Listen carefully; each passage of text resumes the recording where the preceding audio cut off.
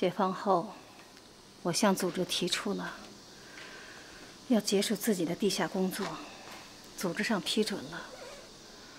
我和刘红结了婚，一起照顾他的几个孩子。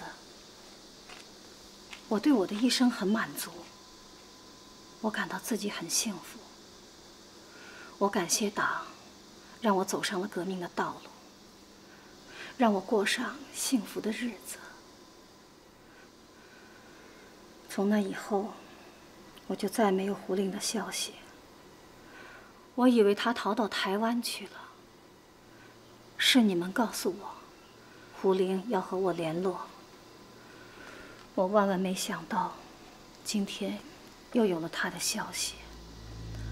而他现在已经是进行反革命破坏活动的玫瑰旅的特务头子。那您知道他和你联络的目的是什么吗？不知道。能不能再仔细想想？小同志，我已经想破了脑袋了。但是有一点是肯定的，在这次镇压反革命运动最高潮的时候，他一定会跳出来，进行一次大的破坏活动。要是这次行动得逞的话，会在政治上有一定的影响。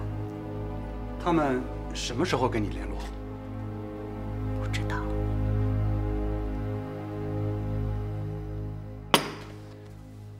他姓林。谁姓林？胡林的朋友，也就是那对收养了他女儿的夫妇，林东石和林秋颖，就是他的亲生女儿。你是怎么知道的？您是1905年出生，18岁结婚，20岁生了大女儿。那一年是1925年，2年后您生了小女儿，也就是1927年。1931年的时候，您带着2个女儿去找胡林，也就是在那一年的时候，您把2个孩子送给了别人。当时大女儿6岁，小女儿4岁。1950年，您也试图找过他们的线索，但得到的消息是，他们同养父母共同被杀害了。现在是1951年，林秋颖24岁，林东石26岁。通过我们目前对她们姐妹的内查外调，包括林秋颖现在的口供，可以证实的是，他们的养父母正好是1950年被人杀害并放火焚烧的。而且林秋颖还说，她正是4岁的时候，才随同姐姐被母亲送给了他人。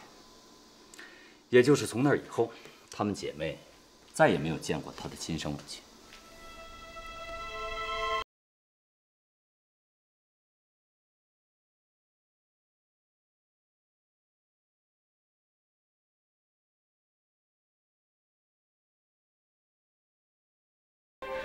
这命运怎么会如此巧合？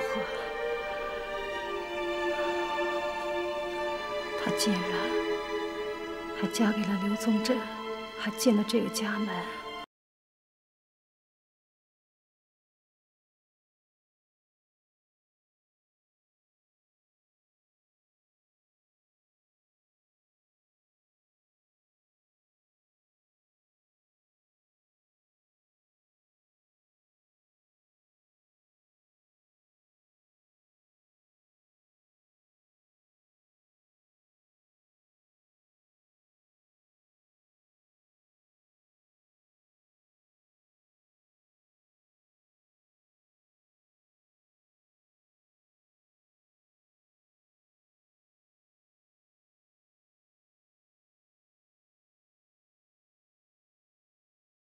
那时候林彦军是个医生，在家里开诊所，她们姐妹呢就在医专学医，当然了，也经常会在诊所来帮忙。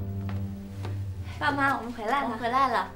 哦，爸爸正在给一个朋友看病，你们先回房间吧。啊，哎，好。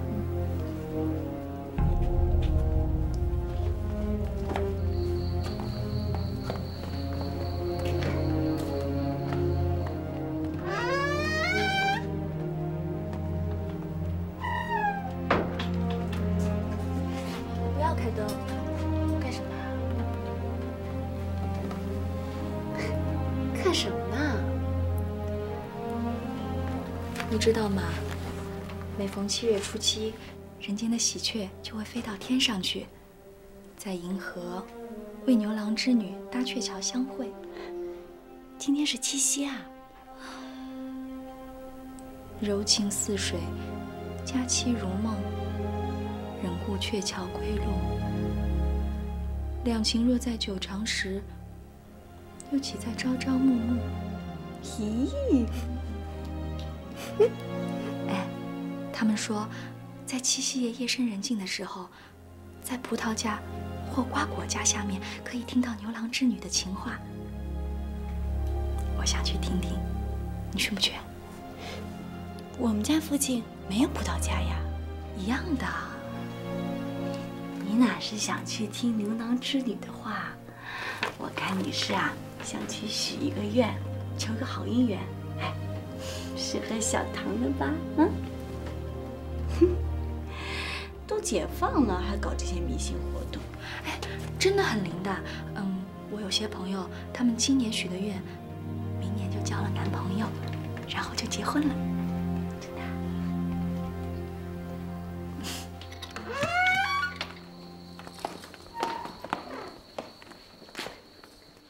妈，我们出去一下。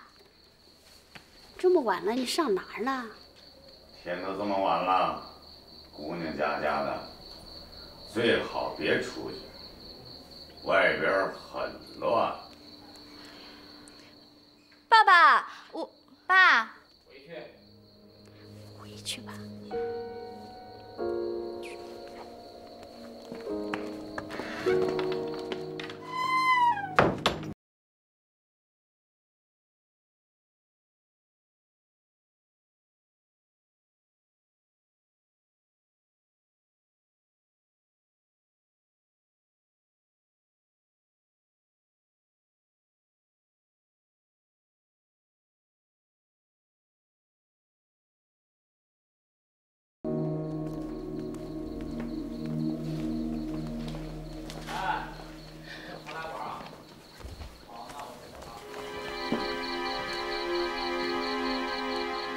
田军兄啊，刚才所谈之事，你可要好好考虑考虑。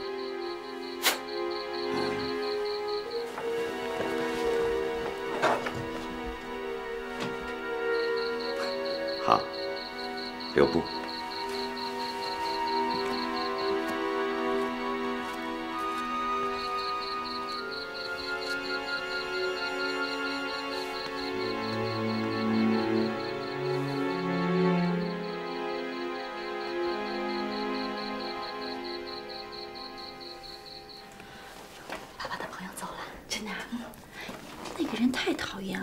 就是他不让我们出去，爸爸才听他的。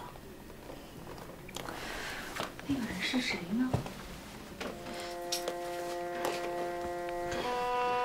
我听爸爸叫他胡林，我本来想看看他长什么样的，就是你把我拉走了。我们进来的时候，他们好像在说什么秘密的事情。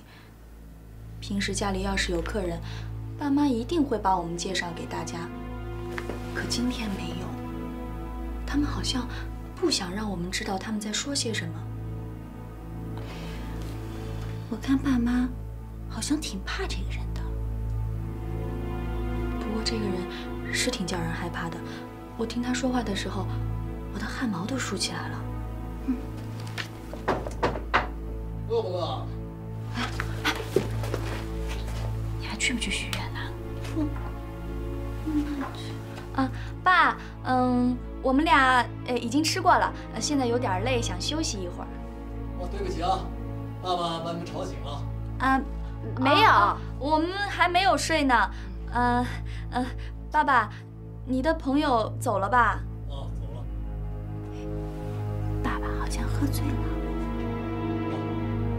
以后啊，你们要好好的学会照顾自己，尤其是你们姐妹俩，一定要互相照顾，知道不？知道了，爸。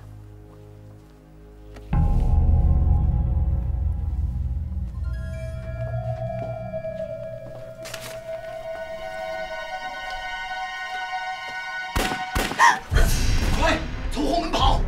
姐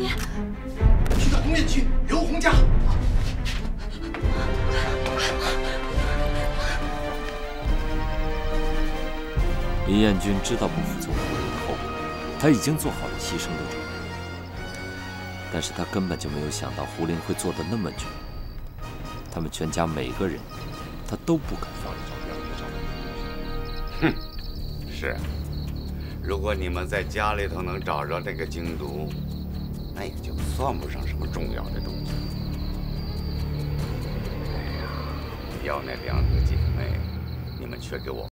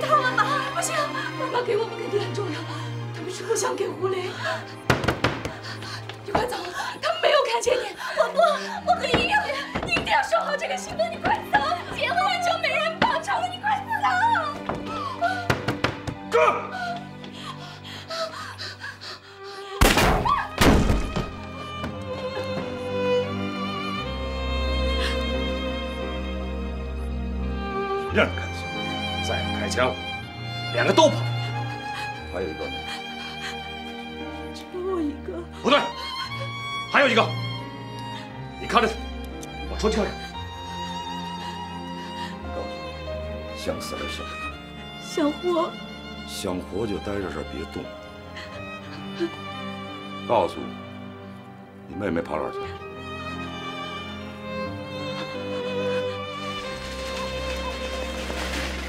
救救我！去军管处！怎么了，姑娘？慢慢说。去军管处啊！哎，你看，看那边着火了，快！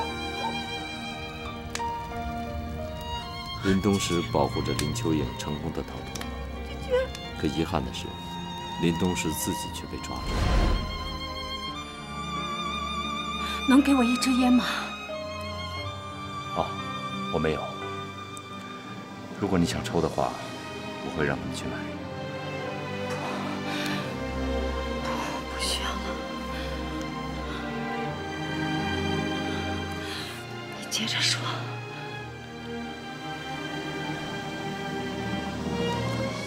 林秋颖告诉我，她姐姐被抓以后，虽然没有死，但是比死更可怕。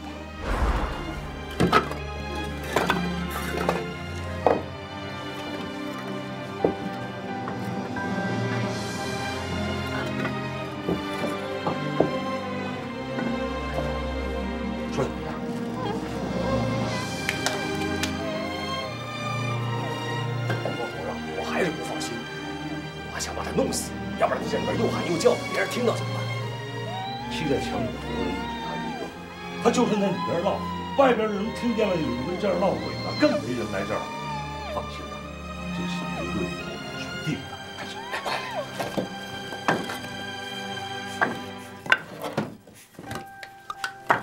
傻鸡巴让人呢！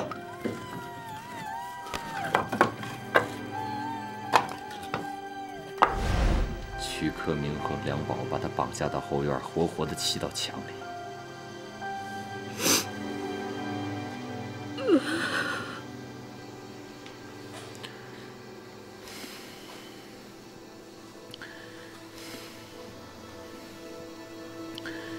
幸亏曲克明是个好色之徒，怀着这种卑劣的心理，曲克明又重新在墙里把他砌了出来，他才能够得以活在世上。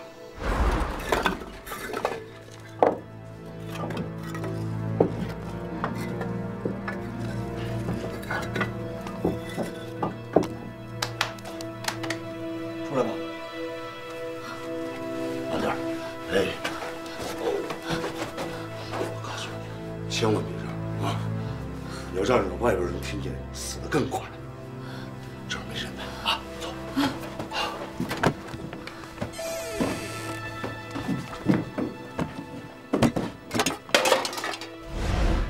他虽然活着，但是生不如死啊。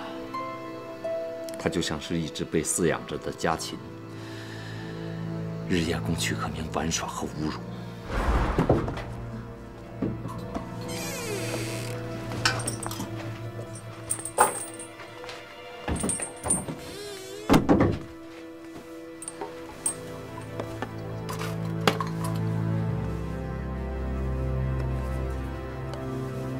雪花膏，你要的东西全部给你弄来了，好好写，写完了做手术。酒精、药棉、麻醉剂都带来了吗？都带来了。这玩意儿放进去，她就不会怀孕了。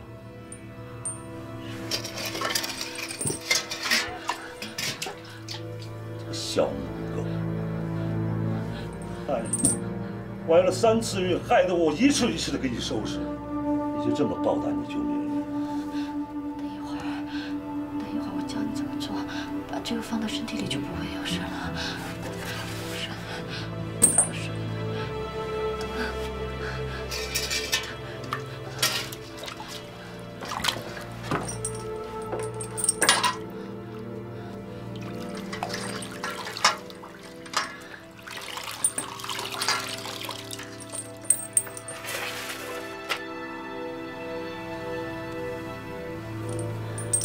快点！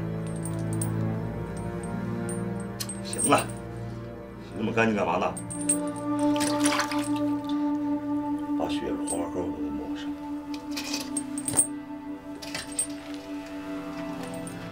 我就爱闻你那雪花膏的味道。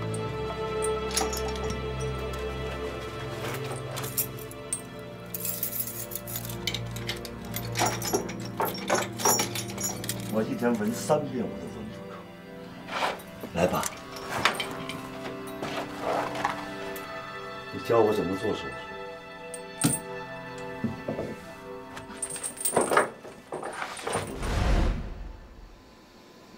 但谁也不知道，他能够忍辱偷生，就是靠着复仇的信念才能维持着生命。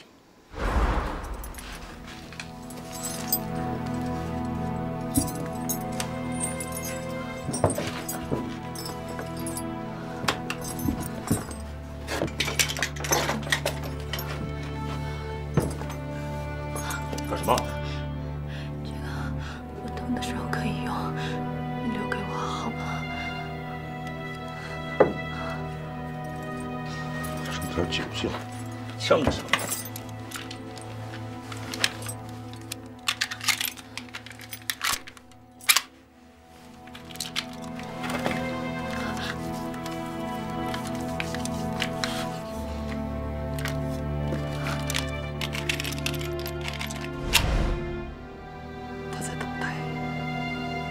等待着机会逃跑。终于有一天，这个机会让他等到了。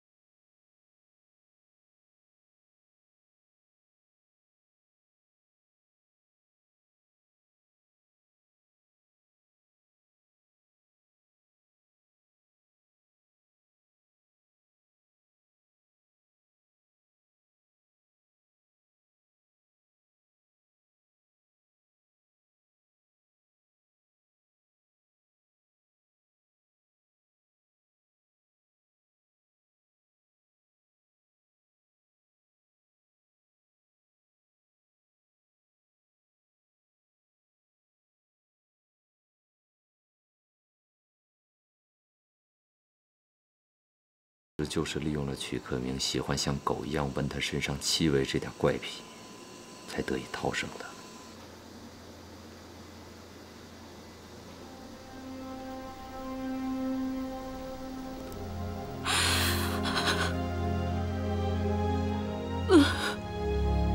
只可惜啊，林东石被活活的砌在墙里那一天开始，他的精神就失常了。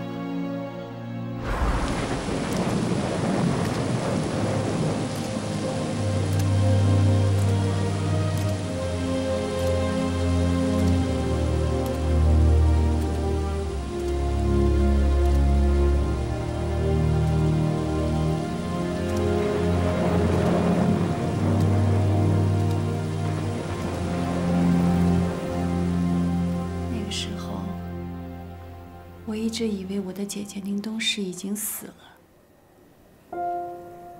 父亲给我们留的信封里有张刘红的照片，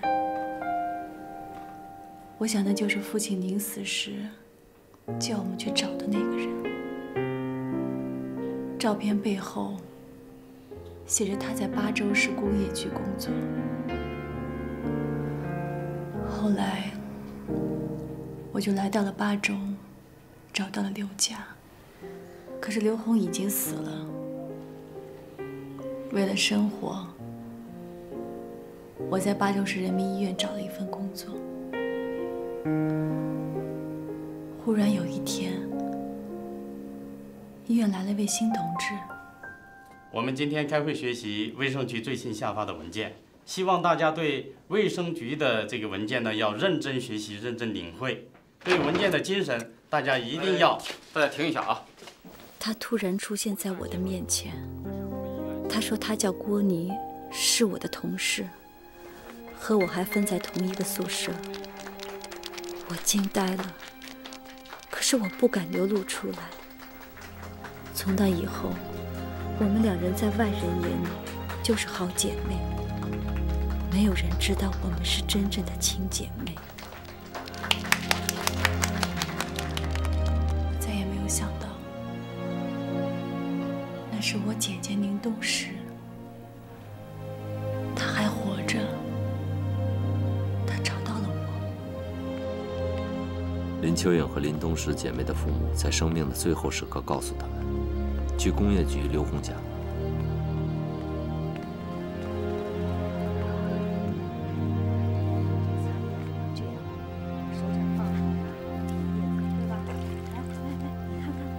平的，这样叶子就不会有损坏。就是这里。那是50年，解放了。蚯蚓就是那一年来到这个家的。旁观这个家，什么也看不出来，只有想办法进入这个家。而且姐妹俩当初已经认定了，这个家里一定有杀死他们父母玫瑰旅特务头子胡林的线索。可怎么进入呢？眼看着刘红已经去世，可特务头子胡林的线索还没有任何的着落。可就在这个时候，姐妹俩突然发现刘家正在寻找失散的二儿子刘宗振。你找刘宗振？于是姐妹俩开始了寻找刘家失散的二儿子刘宗振。你认识他？我就是啊。你就好像命中注定一样，林秋颖居然遇到了刘宗振，促使刘宗振和她结婚，想以此来进入刘家。你叫林秋颖？是。哦，是自由恋爱还是父母包办？自由恋爱。自由恋爱。祝贺你们，愿你们同心同德，建设新中国。就是那时候，我才知道姐姐经历的苦难。我心疼、内疚，她是为了救我，为了补偿她，我事事都听从她的安排。这就对了，这就是精毒的配方。姐，那我们下一步该怎么办？接下来就要把精毒的配方变成真正的食物。父亲留给我们的那个信封里面，装的就是精毒的化学配方。胡林一直寻找精毒，还以为是已经制作好的毒品，实际上是一个化学配方，还有一个特别制作的微型注射器。父亲怕让胡林拿到后去杀人，临死前留给我们一半，希望我们藏起来。可是我们用它制造出了大量的精毒来杀人。姐姐说，这不是杀人，这是报仇，血债要用血来偿。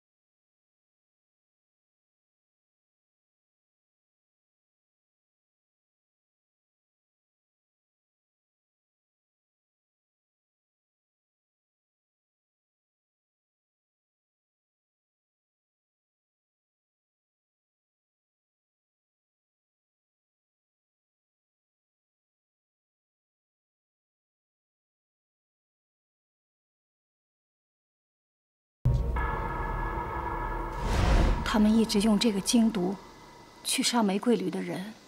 对，他们找到一个就消灭一个。这个精毒就是他们唯一的武器。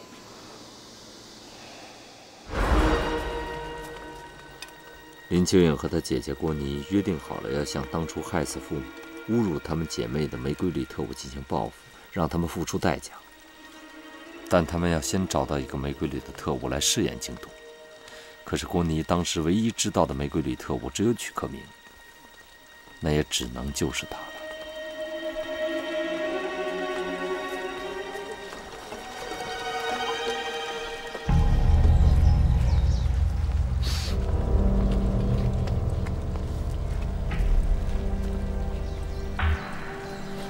姐，我们要是杀人了，那就成杀人犯了。这样的人早就该死了。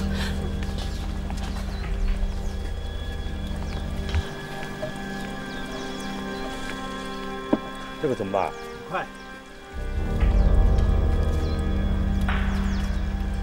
到麦尔的摊子去，拿刀割自己的脖子。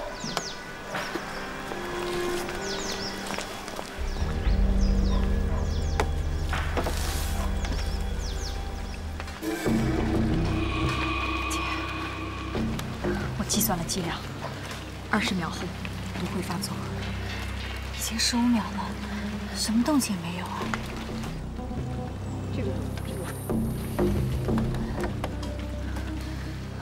20秒了，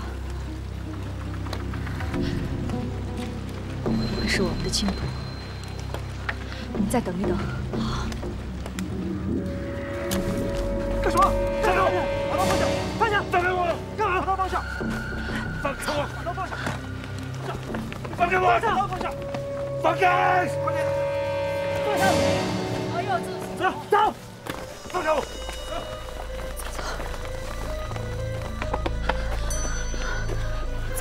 他不能死，怎么了？他死了就找不到胡林了。姐，他不会死的。我偷偷的改变了剂量，那这次的实验就证明不了什么。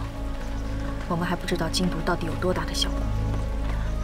姐，我们向人民政府报告吧。现在是共产党领导的新中国，他会为我们报仇的。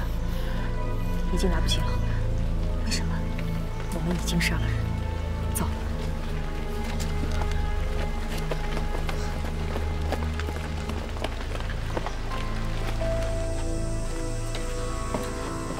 姐，我们这是上哪去啊？去了你就知道了。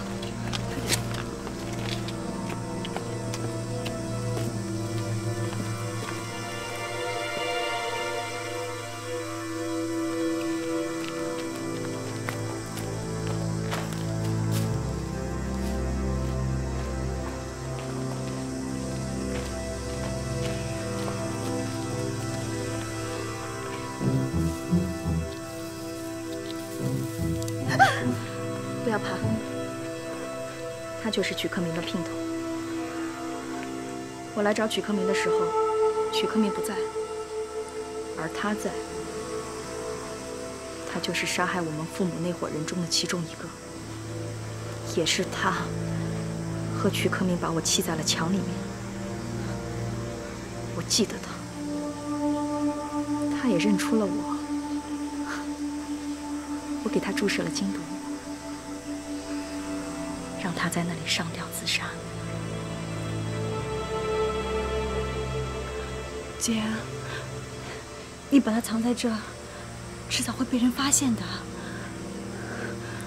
所以我找你过来。我们把他扔到水池子里面去。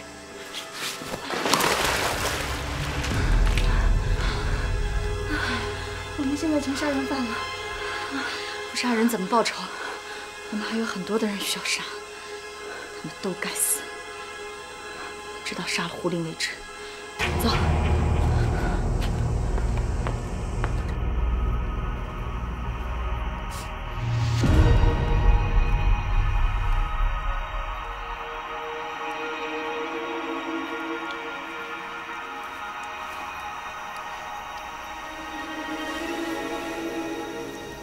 曲克明，睁开你的眼睛，告诉我，你认识胡林吗？认识。那他是你们玫瑰旅的头子吗？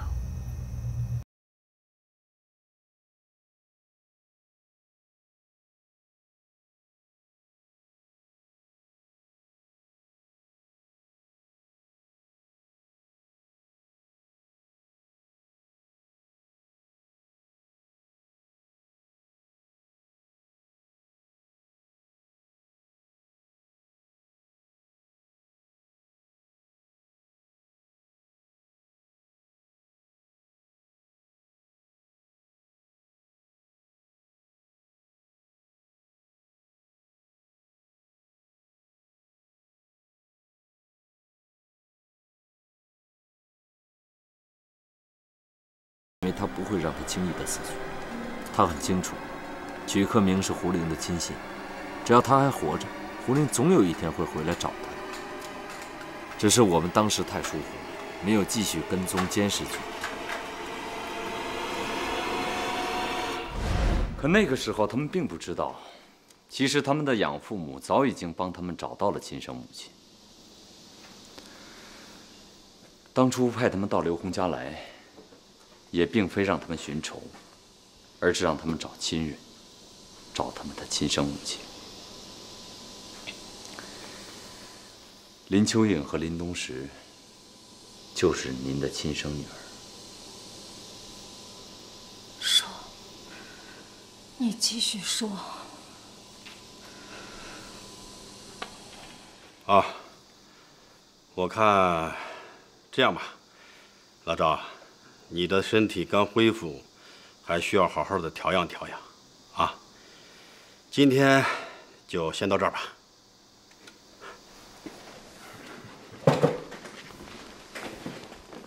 等等，他现在怎么样？林秋颖。对。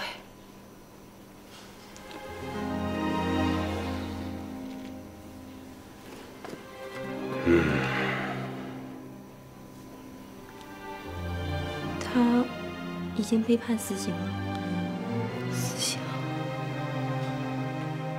什么时候执行？按照当前的正反形势，死刑很快就会执行。告诉我什么时候？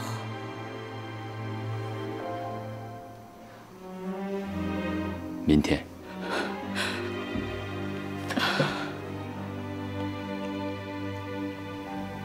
老顾，我有个请求，我希望马上见到我的女儿。老赵啊，你要不要休息一下？你毕竟躺了那么长时间了，又刚醒来。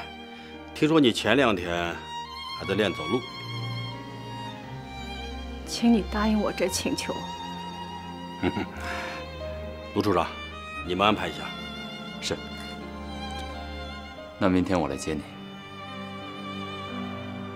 老赵，你休息吧，我们走了。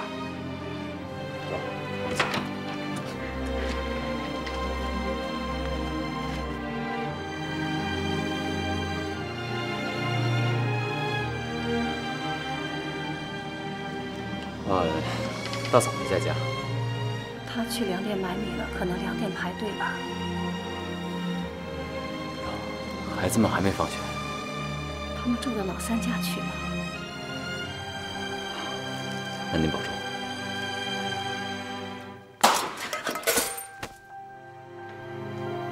这个马灯挂了很多年了，怎么今天掉下来？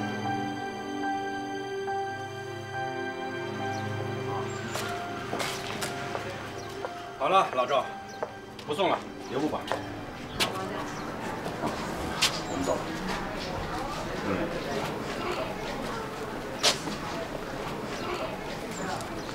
部长，不要我们留下来保护赵副院长。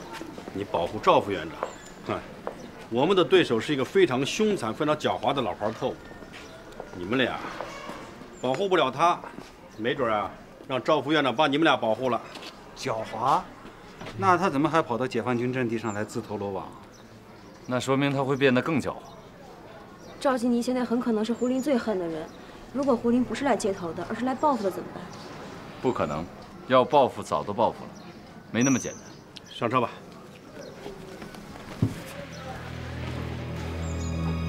爸，刚才路飞推理，他们姐妹俩已经到了赵金迪家，就没再说下去。你为什么不让他再说下去了呢？如果我再说下去，就会揭穿赵金迪的谎言了。你说他说谎？他很可疑。这样吧，辛苦你们俩去一趟刘总工家和学校，看看孩子们是否在。是。但我想孩子应该不在了。去吧。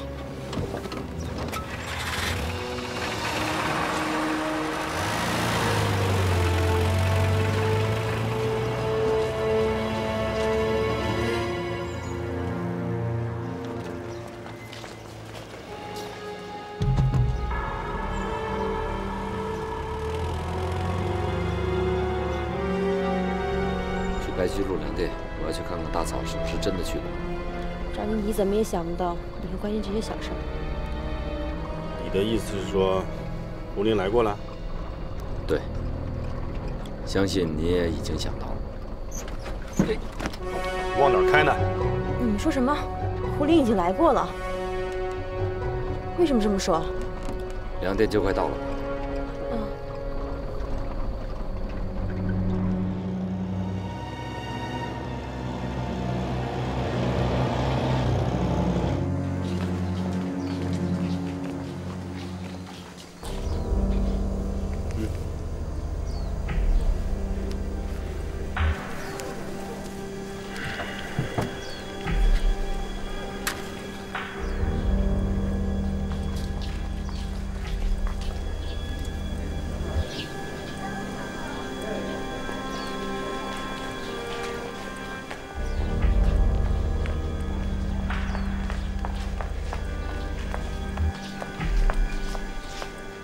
赵金迪说谎了，粮店今天没有开板，所有的群众都认识他们家大儿媳妇儿，他根本没有来过这里。